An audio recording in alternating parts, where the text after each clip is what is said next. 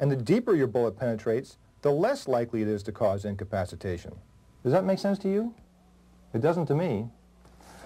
And all this is quite difficult to accept when you realize that the major vessels in a body are all deep inside, and that many people have several inches of fat which must be penetrated, not to mention the problems of angled shots which require even more penetration to be effective. Now let's have a look at one bullet which had been one of the highest rated bullets in the original RII study, the glaser safety slug. Dr. Fackler is shooting a .357 Magnum glaser safety slug into specially formulated ballistic gelatin which accurately replicates a bullet's performance in muscle tissue. Watch the result. While the safety slug created a large temporary cavity and thereby earns its high score in the RII study, notice the very shallow penetration, about 10 centimeters or 4 inches or so. What you see here is quite typical of this bullet's performance. I have here an X-ray which will further validate the test you just saw. What you're seeing is the buttock of a man who had been shot with a .357 Magnum safety slug from about 10 feet. If this criminal had been shot with a good, heavy, penetrating bullet, he very likely would have had a fractured or damaged pelvis instead of a simple torn-up, non-critical buttock. Notice that the pellet penetration is no more than 4 to 5 inches, exactly what we'd see in the gelatin test. Not enough penetration to do significant damage in most parts of the body. Well, it depends on where you hit him. If you hit him in the heart, surely. If you hit him in the brain, surely. If you hit him in the abdomen, probably not, because the big vessels are probably at least 15 centimeters deep in a direct frontal shot, and of course any kind of an angle will increase this depth of distance from the skin, and if the guy has his arm in front of the body or something, the glaser safety slug won't even get into the abdomen if it has to go through an arm first. Now compare the performance of one of the lowest rated bullets in the RII study, the .45 caliber 230 grain full metal jacket or ball round. Here we have a penetration of over 29 inches, certainly enough to penetrate through an arm and a body from any angle, and perhaps too much penetration, but that's something we'll discuss later. Let's take a look at a few other rounds. This is a very hot 38 caliber 110 grain hollow point round which has been issued to the Secret Service. Note that we have a penetration of 21 centimeters or about 8.4 inches, certainly less than adequate. Now what do you think we'll get with a heavier 38 caliber hollow point bullet? 158 grains and at a lower velocity, 840 feet per second. Do you think the penetration will be more or less? Think about it. Let's find out. We get a penetration of 36 centimeters, about 14.5 inches. That's an increase in penetration of some 40%. Now we reduced the bullet's velocity by about 25% and increased the weight by about 40%, and we still got an increase in penetration of about 40%. Does that tell you anything about the relationship between bullet weight and penetration and velocity? Well, good for you if you realize that penetration is more a function of bullet weight than velocity. Heavier bullets will penetrate further than light bullets. This is true of bullets of the same type and design.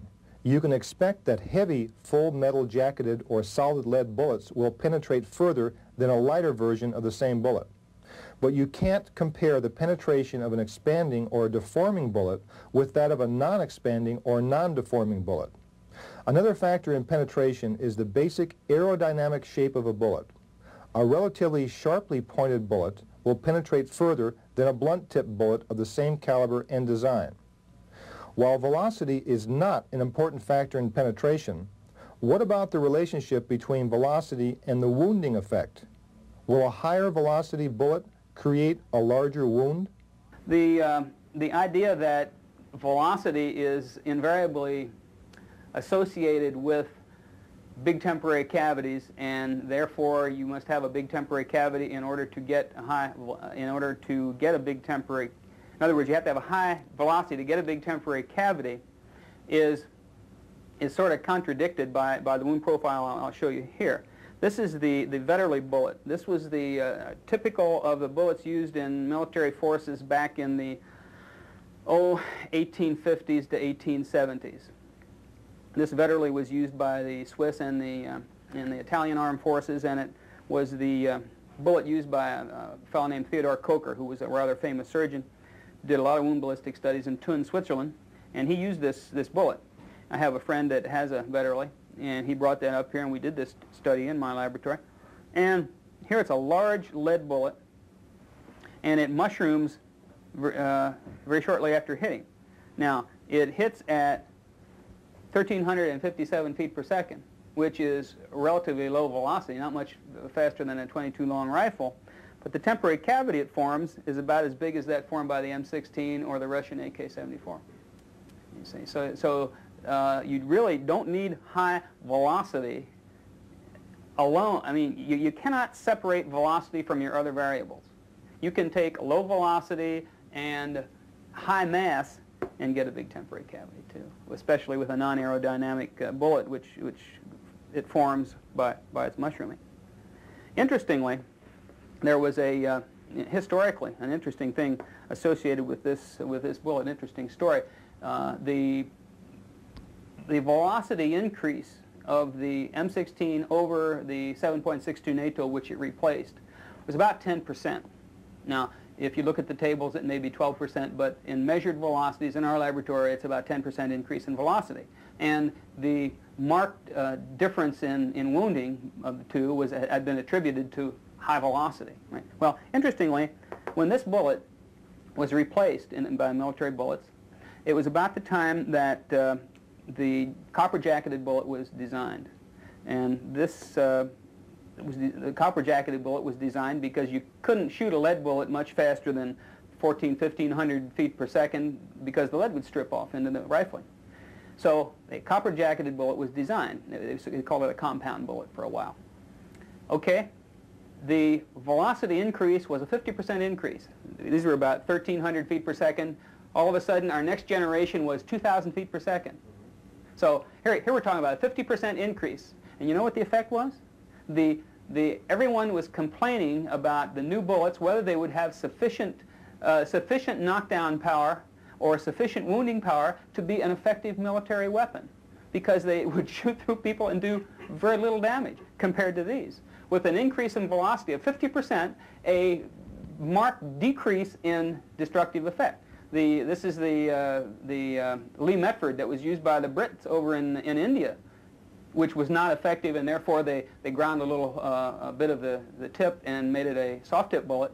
It became the dum-dum bullet. Then it became effective, you see, because they had to do something to modify the bullet because it had such minimal wounding effect. And this is noted by many of authors in the literature of the time. A fellow named Lagarde, you've heard the Thomson-Lagarde experiments. He was very famous and did a lot of work on military wounds also. He, in his book, notes this. It's noted, everyone that looks at the subject notes this. We have a marked decrease in wounding, and we had a 50% increase in velocity. That's a lot. Another defective perception relating to bullet effectiveness is the concept of energy deposit in foot-pounds. Now, these are values given bullets when the bullet weight is multiplied by the velocity. The values are then expressed in foot-pounds of energy. To give you an example, a .357 Magnum traveling at about 1,300 feet per second is supposed to have the energy potential equal to the force you would need to raise 410 pounds 1 foot in the air. Well, some people, even some experts, think that because a bullet has 410 pounds or whatever of energy, that being hit with that bullet will be like being hit with a 410-pound weight. It's nonsense. In reality, most of the energy in that formula is converted to heat through friction when the bullet deforms and stops. The common method used to measure a bullet's kinetic energy is to shoot a bullet through a cadaver or pig muscle, carefully measuring the bullet's velocity before it enters the target and immediately after it exits the target.